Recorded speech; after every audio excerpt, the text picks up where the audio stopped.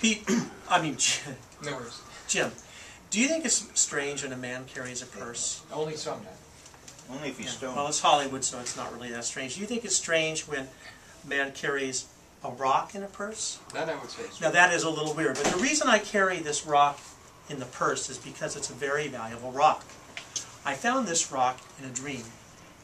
It was laying on the beach. I picked it up and it vanished right at my fingertips. Rubbed it, came right back. It's kind of a magic rock kind of a thing.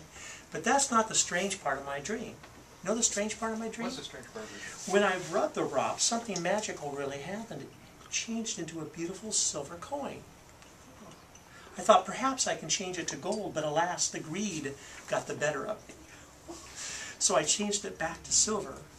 Would you hold out your hand, please? I'm going to squeeze it very, very tightly, and somehow it goes back into the rock. Now, what happens to the coin, I don't really know, but that's not the strange part of my dream. What's the strange part? Have you ever had one of those, he asked, what's the strange part? I like that.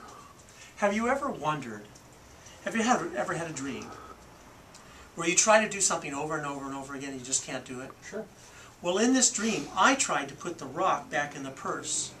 I couldn't do it. Could you give it a try? Because in my dream, you see, the purse was made of stone. Which makes Come on, say it. Was I between a rock and a hard place? Or was I just stoned?